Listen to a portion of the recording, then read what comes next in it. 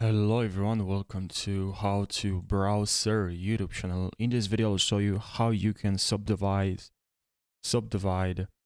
in Blender. So let's jump right into the video without wasting any second. So please just select the object and then press on your keyboard Tab, or if you don't like shortcuts, just select your edit mode. And here, right click, and here we have subdivide. Press one time, and then here we have more settings. You can increase the cuts as many as you want. I mean, the maximum is 10.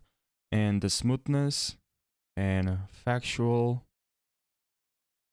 all along normal, and random seed, which is more visible here. Okay. I hope, guys, this video helped you out. If this video helped you out, don't forget to subscribe for more tutorials. And if you have any recommendations, let me know in the comments section. And also, if you can give me feedback on my tutorials, I really appreciate that. I want to improve my tutorials as well. Thank you so much for watching this tutorial. Take care.